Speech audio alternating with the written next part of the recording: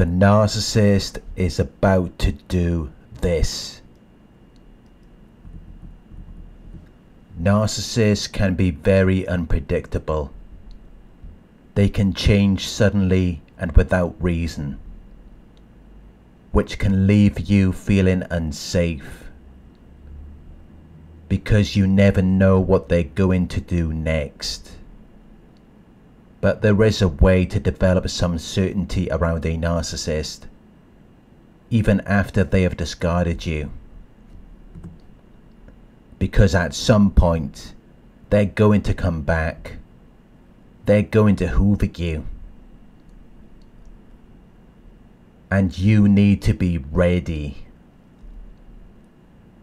You need to be prepared for it. The way in which you respond to the narcissist hoover will determine how they're going to act in the future. Many of you choose to provide them with amusement and entertainment. You choose to give them attention and consideration. You respond to their texts. You answer their phone calls. When the narcissist is just checking to see if you're still interested in them, they're checking to see how you feel about them. And there's really only one way they can do that. There's really only one way that they can know how you feel. And that is by coming back to you, so that they can judge your feelings and opinions before they take further action. Because their actions are based on your reaction to them. If you react, they know they've still got you in the palm of their hand. They know they have complete control over you. They know they're going to be able to make you do anything they want. Because if you get angry or upset, they're going to know exactly how you're feeling. They're going to know that they've got you. Even if you tell them you don't want to speak to them again, it's still showing them that you're affected by what they've done to you. So they see it as though they just need to give you more time. And then you're going to calm down. Then you're going to be more open to talking to them.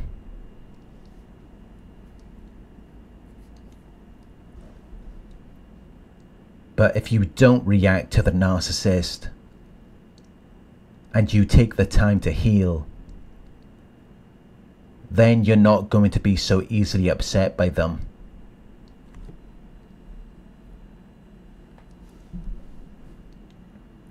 Because many of you are angry, hurt and resentful due to your bad experiences and unjust treatment. It's changed you.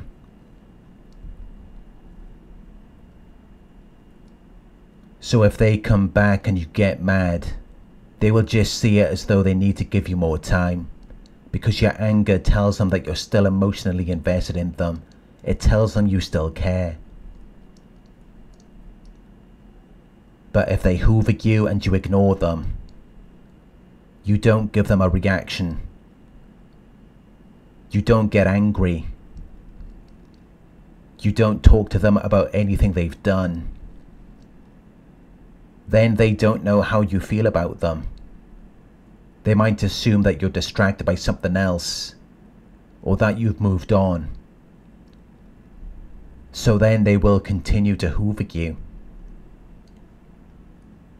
Because they want to see what it is that has your attention.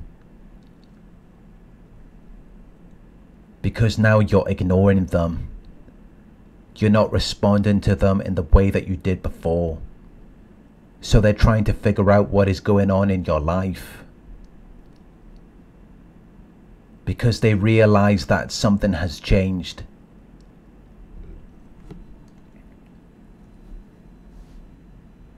They studied you. They learned you. They know how you typically act or respond. They know how you move. They know what distinguishes you as an individual. So when they see you acting different, it interrupts and confuses them. So they have to try to get your attention, to have a clear understanding of your feelings and opinions. But if you don't respond to them, they're not going to know anything about it. So they're going to assume that you're done. They're going to assume that you've moved on. Which is why it's so important to stay no contact with the narcissist. To show them that they're not important to you anymore. By not responding to them. Because they will come back. They will make several attempts to contact you. But eventually they're going to figure it out when they don't get a response from you. You can determine what the narcissist is going to do next. Your response will determine what they're going to do. If you make it difficult for them, they're going to give up eventually. They're not going to fight for you. They're not going to fight for anything. Because they never really cared about you anyway. They only cared about themselves. If you show them that it's not going to be easy to sway or influence you, they will back away.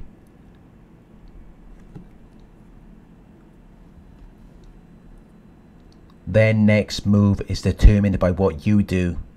It's determined by how you respond to them. If you continue to respond to them, it's not going to work. They're going to think you're weak. They're going to think they can come back. Which is why you should not react to them.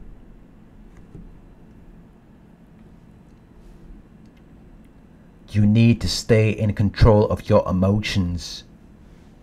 Because if you're not in control of yourself, they're going to be in control of you.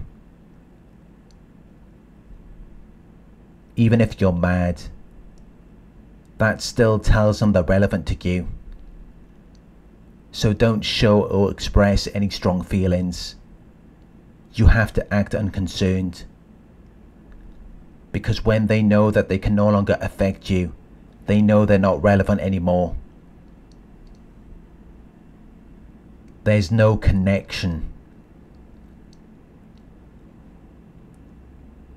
There's no reason for them to be talking to you. So at that point, they've lost all control. And they're not going to engage in something where they have no control. Because they know they would be fated to fail in their efforts.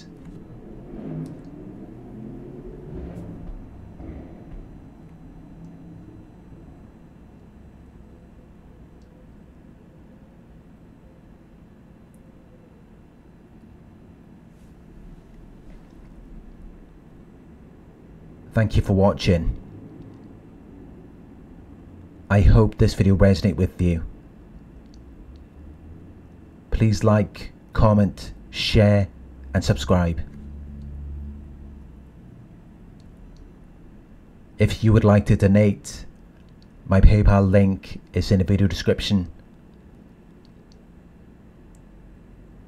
Coaching inquiries, you can email me at coaching@narcsurvivor.co.uk. Thank you for watching and I'll talk to you soon.